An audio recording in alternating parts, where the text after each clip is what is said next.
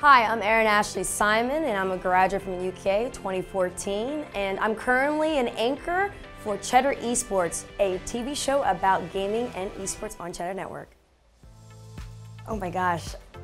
I love my job because honestly, my job, it's me. It allows me to be me at the end of the day, and I think that's so important. And it's really cool because this is one of the only, or if not the only, gaming esports program that's currently on cable TV, so it's been really interesting.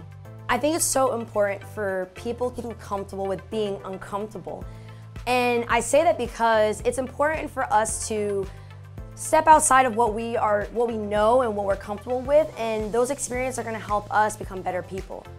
There are not a lot of women that are doing like on TV work for esports, and to break it down even more, there's not a lot who are Black and Latin or Latin, which I'm both. And so to be able to kind of like pave a way and be a part of something that in hindsight right now, it doesn't seem like it's that big, but to be in the mix and to say later on, like I was at the beginning, like I helped to pave the way for that. I think that also is what makes me super excited, and I think that's also those combinations of me being able to just be myself, and then also the fact that I'm paving a way for everyone that's gonna come after me is why I love my career the most, honestly. My UK education experience actually played into my career in various ways. I love UK, I was an athlete there, but also I actually transferred to UK, and the reason why I transferred to UK was not only because of the athletics, but also because of the journalism program. They taught me the fundamentals of journalism, but they also allowed me to kind of like find my own voice and utilize the foundation that they have to build my own lane for myself.